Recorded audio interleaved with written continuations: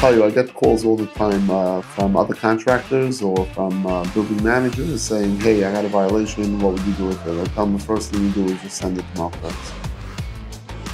Anything you ask Mark Hertz, he does.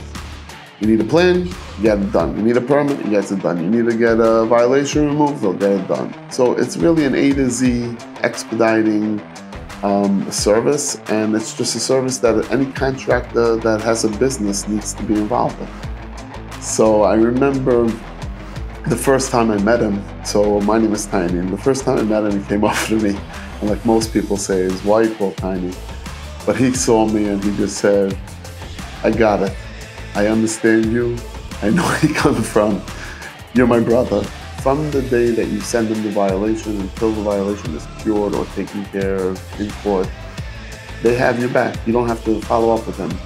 Once my office sends something to Mark Hertz's office, it's as if it's taken care of.